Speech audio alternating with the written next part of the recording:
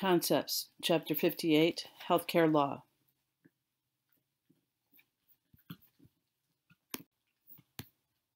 Goals for this concept presentation: define and describe the concept, describe the scope and sources of law governing healthcare, discuss the application of healthcare law to nursing and healthcare.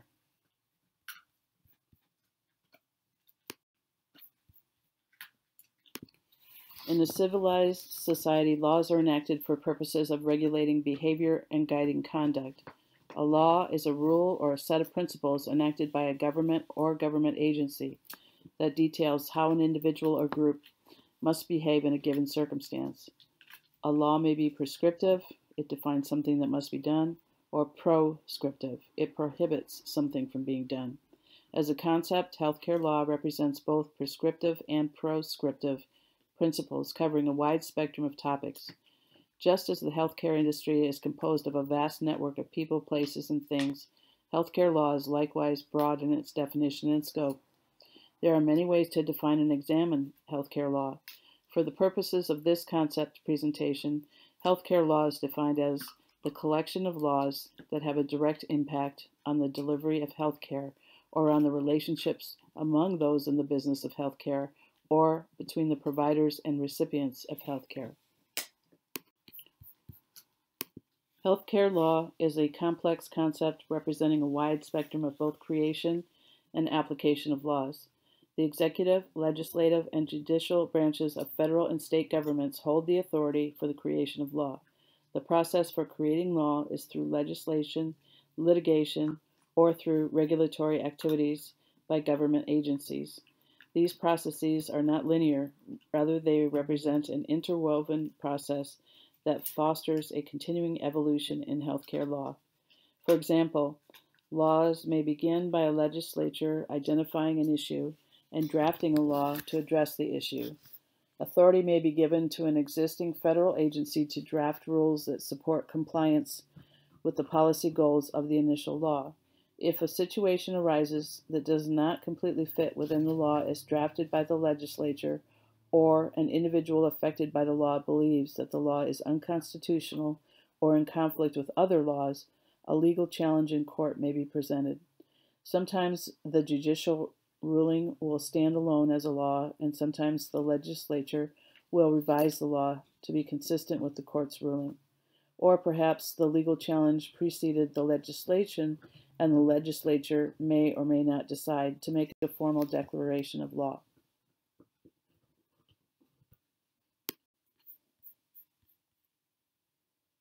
Sources of law. Healthcare law is derived from primary and secondary sources of law, including constitutional law, statutory law, administrative law, tort law, common law, contract law, and criminal law.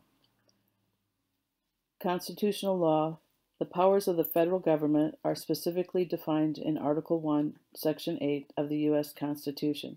The powers specifically given to the federal government do not have a direct relationship to health care, so a link to the Constitution, as in due process or equal protection, creates the necessary authority to draft federal health care laws. For example, the Due Process Clause of the 14th Amendment was the constitutional legal principle under which the Supreme Court decided the landmark 1973 case of Roe v. Wade, which forbids states from criminalizing or otherwise banning first trimester abortions and recognized a constitutional right to privacy inclusive of a woman's right to terminate her pregnancy, and the 1990 case of Cruzan v. Missouri, which clarified a competent patient's right to refuse treatment. State constitutional authority bears a more direct relationship to health care than the federal powers and influences areas such as public health and public safety.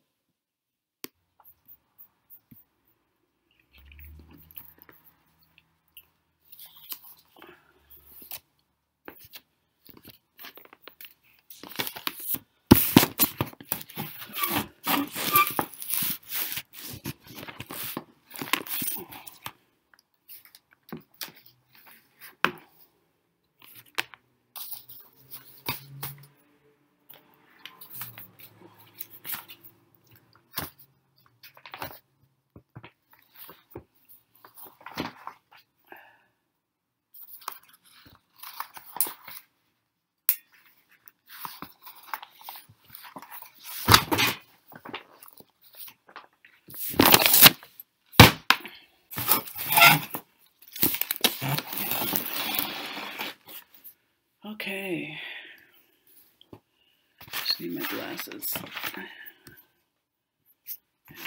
Glasses anywhere. Glasses. Water.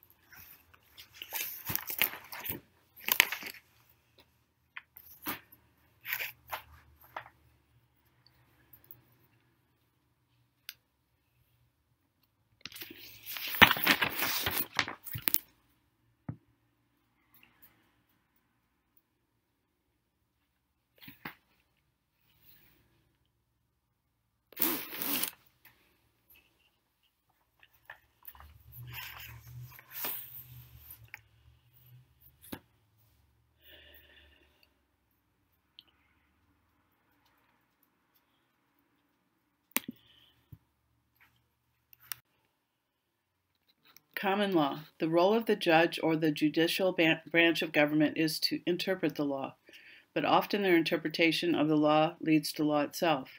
This type of law is referred to as common law or case law, whereby statutory laws, applicable regulations, and legal precedents are analyzed in the context of the situation under review. A decision is made based on this analysis. Sometimes the decision is limited to the exact facts of a case, or limited to a specific state or area of the country, and sometimes the decision impacts the country as a whole. Sometimes one area of the country may not have addressed a question that another area of the country has already answered in the courts, and it may adopt the ruling of another area without going through the process of litigating the question in the courts. Contract law has also shaped and influenced healthcare law. To some degree, routine conditions of admission and consent forms represent a contract between the patient and the healthcare facility or the healthcare provider. Principles of contract are also used to define the work agreements of those who provide services of healthcare, such as an employment contract between a nurse and a healthcare organization. Criminal law. Criminal penalties have increasingly influenced healthcare laws, with felonies associated with Medicare or insurance reimbursement fraud, misrepresentation of qualifications, or even purposeful breaches of protected health information becoming more commonplace. There are specific situations in which the act of negligence is so reckless or done with such purposeful disregard that the act may be considered criminal. Criminal liability considers the nature of the action, not necessarily the resultant harm, and can attach even when there is no resulting injury or harm. Healthcare professionals have been found guilty of criminal neglect or abuse when they have shown extreme indifference to the needs of their patients, such as restraining patients and then ignoring their cries for help, or needs for repositioning, toileting, or other care. In Arizona, a physician was found guilty of manslaughter for refusing to return to attend to a patient after she developed complications from an elective procedure. Attributes and criteria. There are many accreditation requirements, social expectations, and customs that can influence and have an effect on the delivery of healthcare decision-making and organizational behavior. However, these are not the same as healthcare laws.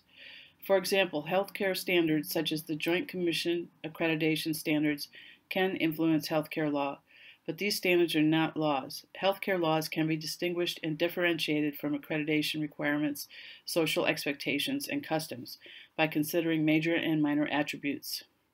Presented in 58/1, box 58/1 on page 535 of Concepts. Major attributes created by a government body with appropriate authority, such as the legislature, agency, or judiciary, usually has enforceable sanctions like fines or imprisonment, publicly available and accessible by an individual or group, consistent with national and state constitutions, can be modified, changed, or upheld through authoritarian action.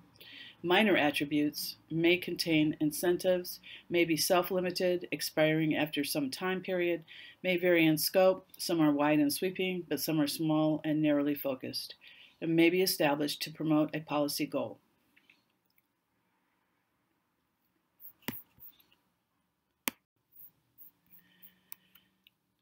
Federal statutory laws impacting healthcare. Throughout the years, a number of federal laws have had sweeping effects on the delivery of healthcare. The Social Security Act of 1965 and 1983 Amendment, the Patient Self-Determination Act of 1981, the Health Insurance Portability and Accountability Act, the Patient Protection and Affordable Care Act, and the Controlled Substance Act are several such laws. Implementation of these laws requires significant effort in the development of policy and in monitoring to ensure compliance.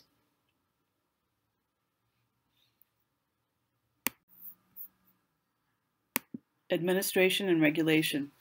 Federal context to nursing and healthcare continued.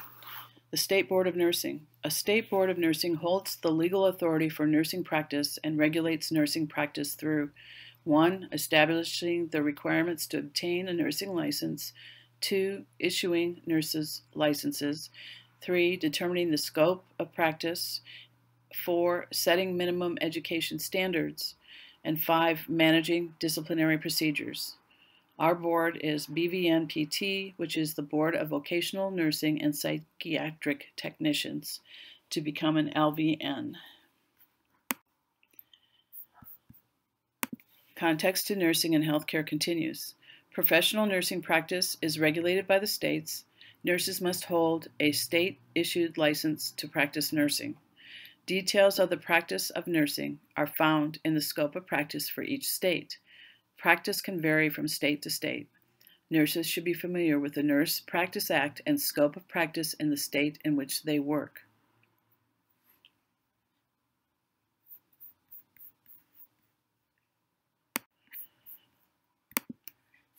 Negligence. Tort is the area of law under which cases of negligence are argued. Negligence is the failure to use reasonable, prudent care in the same or similar circumstances.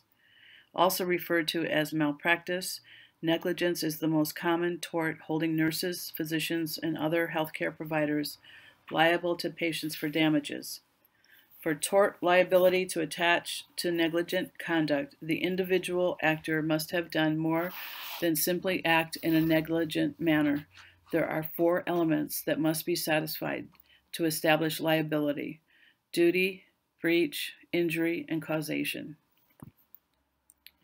Duty. All persons owe a duty to exercise ordinary care to avoid harming another person, place, or thing. When negligence is alleged by a patient, the evidence must establish that the nurse or healthcare provider owed a professional duty to the person harmed beyond the duty to exercise ordinary care.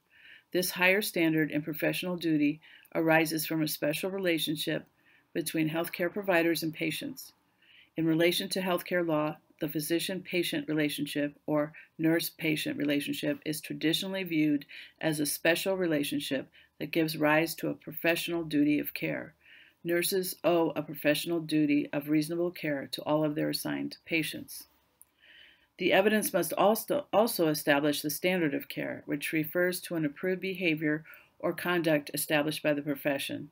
The standard of care for nurses is the degree of care that would be exercised by a, quote, reasonably prudent nurse, unquote, acting under the same or similar circumstances. From a legal standpoint, the nurse in a rural setting might be held accountable to a different standard of care than the nurse in an urban tertiary care setting. Likewise, a nurse is held accountable to a different standard of care than other health professionals, such as a physician, and nurses with different areas of expertise or specialty practice are held accountable to the standards of care applicable to that specialty. The practice of nursing often involves the exercise of professional judgment as well as the application of advanced clinical and scientific knowledge. Because it may be confusing for a jury of laypersons to determine how a nurse violated the standard of care, the standard of care is a critical element that must be established by common sense, expert testimony, evidence-based standards, and/or other published standards such as accreditation or licensing regulation standards. Several states have laws that require expert witnesses to have the same or a similar clinical background as that of the defendant. In Arizona, for example, the law requires that an expert witness in medical malpractice be licensed as a health professional in the state of Arizona and have devoted a majority of professional time to active clinical practice of the same health profession as the defendant in the same specialty if the defendant claims to be a specialist. Several state courts have held that nurses may be used as experts to establish the standards of care for nurses instead of physicians who historically testified as expert witnesses on the standards of nursing care. The second is breach of duty. The second element that must be satisfied for negligence is the breach of duty. Healthcare providers breach their duty to patients when they fall below the standard of care or deviate from the standard in a manner that causes injury. It is important to remember that not all deviations from the standard of care will result in negligent tort liability. For example, it is below the standard of care for a nursing professional to administer the wrong dose of medication to a patient. If the medication error does not result in harm or injury to the patient, the nurse will not face tort liability for his or her actions, but may face termination from employment or licensure discipline depending on the circumstances. Causation is the third. Causation is the link between breach and injury. Would the injury have not occurred but for the defendant's actions? Causation answers this question and establishes that the breach of duty legally caused injury to the patient. The breach of duty or violation of standard care must be the direct or proximate cause of the harm that the patient experienced. In other words, if the breach had not occurred, no harm would have come to the patient. In many instances, causation can be difficult to prove in negligence cases. The fourth is injury or harm. The final element to be satisfied in a negligent action is proof of injury or harm. The resultant harm may be physical or a combination of physical, mental, emotional, or financial harm. In other words, in some states, a patient cannot recover from emotional harm alone without an accompanying physical disability. After injury is established by a preponderance of the evidence, there is often considerable disagreement among the parties to the lawsuit about the monetary value to be placed on the injury. Employer-employee liability. Professional liability can attach to an employer for the negligent acts of its employee. This is known as vicarious liability, and it arises from the common law doctrine of respondent superior, a Latin term that means let the master answer. Under vicarious liability, an employer can be liable for the acts of its employee if the employee was acting as the agent of the employer and the actions that resulted in injury occurred within the scope of employment.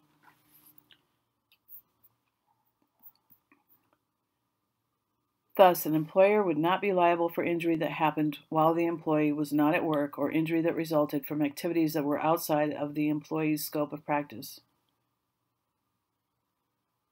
Laws that empower patient decision-making.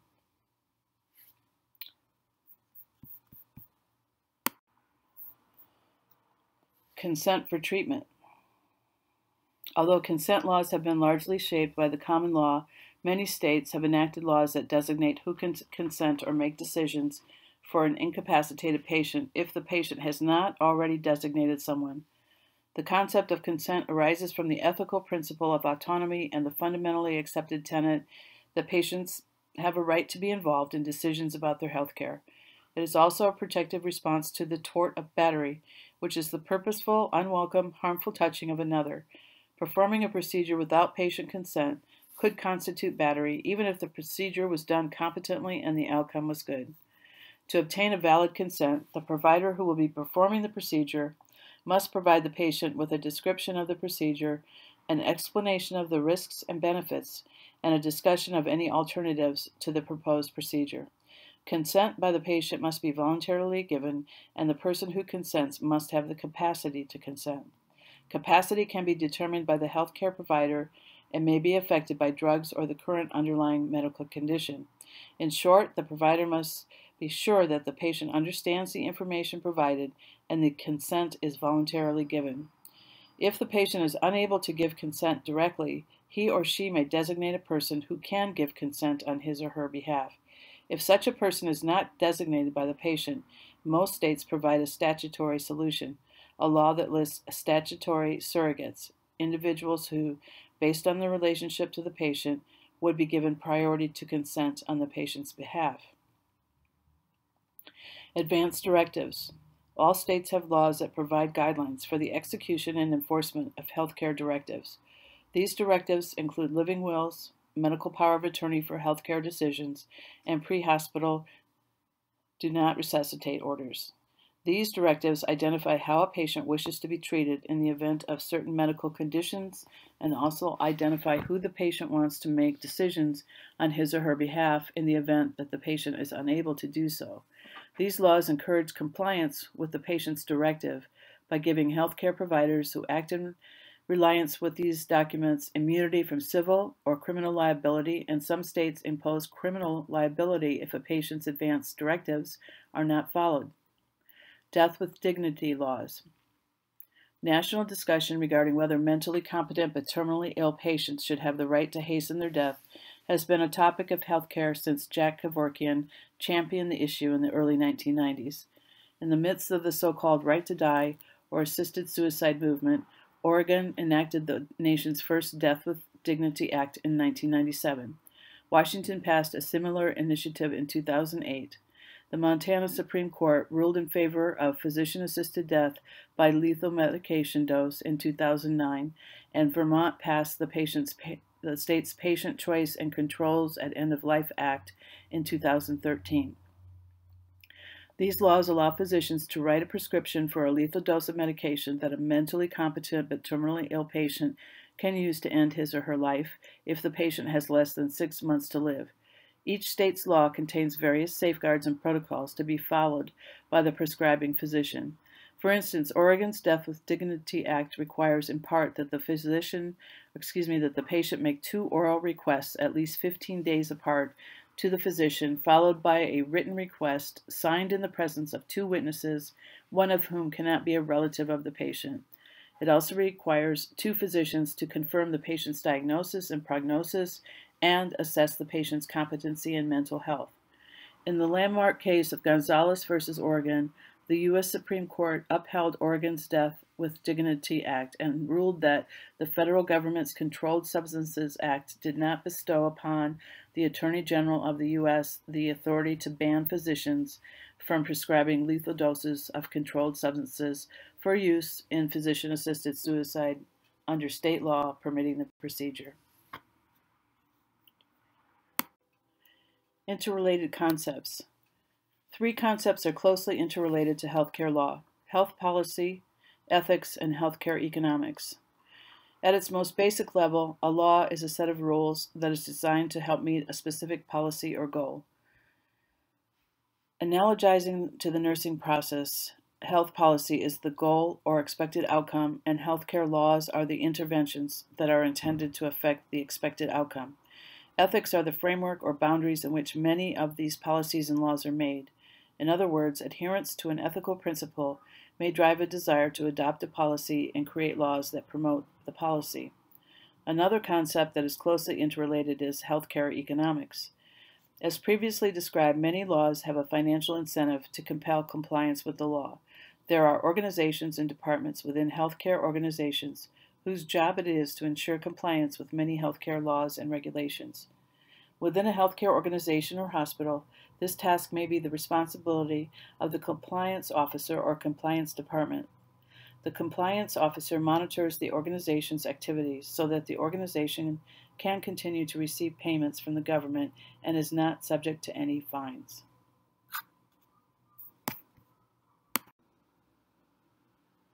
Which amendment to the Constitution states the powers not delegated to the U.S. by the Constitution nor prohibited by it to the states are reserved to the states respectively or to the people? Is it the First Amendment, the Fifth, the 10th, or the 20th? The answer is 3. It's the 10th Amendment. This means that the powers of the state government include anything and everything that is not specifically described as being a power of the United States. Question 2. What is the area of law called under which cases of negligence, including malpractice cases, are argued? Is it tort? Is it criminal? Is it contract or constitutional? It should be tort. Tort law has been responsible for shaping and defining many of our patient care quality parameters. Question 3. The creation of what program has given federal government increased influence in the realm of healthcare law? Is it Food and Drug Administration, Centers for Disease Control and Prevention, the U.S. Department of Health and Human Services, or Medicare? The answer is 4, Medicare. Because the federal government is spending money on the Medicare program, it can decide what rules the healthcare organizations must follow if they wish to be reimbursed for care. This is the end of the slideshow.